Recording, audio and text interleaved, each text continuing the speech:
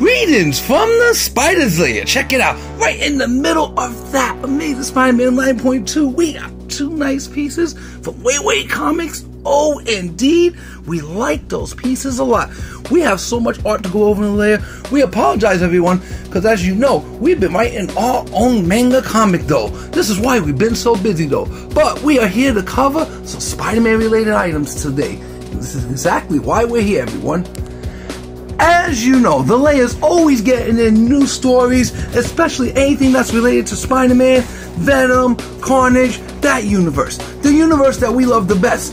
And so, we decided to go over some new Spider-Man, and we got some reprints of some older Spider-Man, and we're going to do 5 today in the lair, and this is going to be the second one out of 5 today in the lair. So, it is the morning time in the lair. You know what that means. That the Spider-Verse is standing strong. But we're going to get to this next one right now, so check it out.